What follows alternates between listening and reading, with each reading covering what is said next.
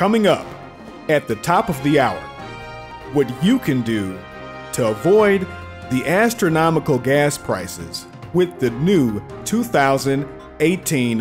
Wherever you are right now, listening to this, put that ham sandwich down.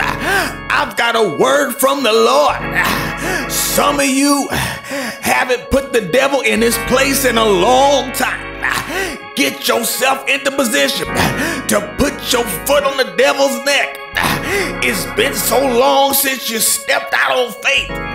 You have forgotten how to put one foot in front of the other. Stop what you're doing and get yourself into position to put the devil in his place. Before we put our foot on the devil's neck, we gotta confuse the enemy. Just start to turn around and say, every time I turn around, he keeps on blessing me. You gotta hit the devil with a spin attack praise.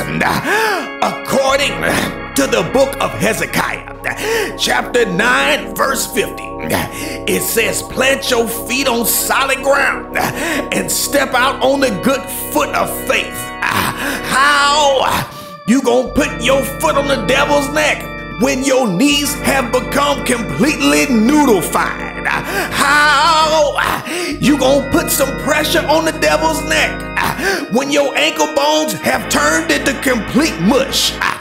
You can't keep the devil down with the mush foot. You ain't been stepping out like you should. That's why your step count is in the negative.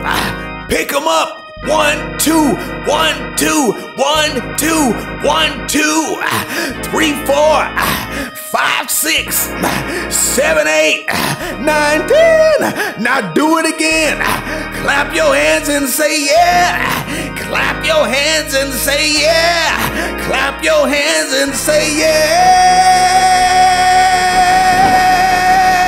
According to the book of Hezekiah, chapter 9, verse 50, it says, plant your feet on solid ground and step out on the good foot of faith.